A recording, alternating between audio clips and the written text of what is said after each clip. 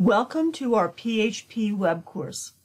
In this video, I would like to show you the basics for installing the Xampp software. You will typically hear Xampp pronounced as Xampp, the X being pronounced as a Z. However, you may hear other ways of pronouncing it. The X stands for cross-platform. The A stands for Apache. The M stands for MariaDB. That is technically the database.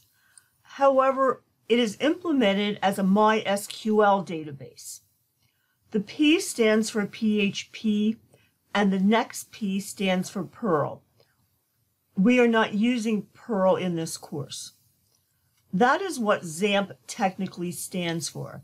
It is a popular PHP development environment.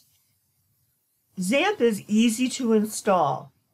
All you need to do is to go to the URL, apachefriends.org, and then find the download suitable for your computer and operating system.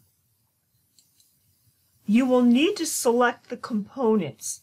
You do not need to install all of the components. All that is needed for this class is the Apache web server, the MySQL database, the PHP programming language, and the PHP MyAdmin, which will administer the database.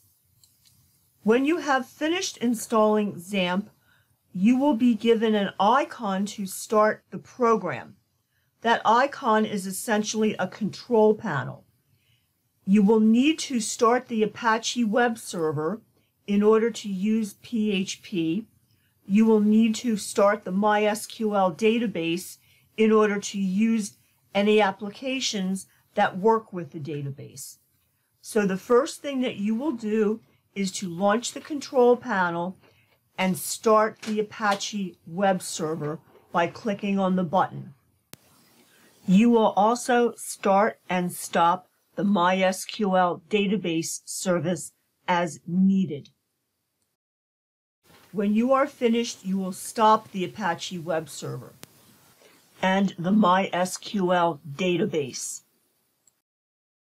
I do not recommend leaving these services turned on for security reasons.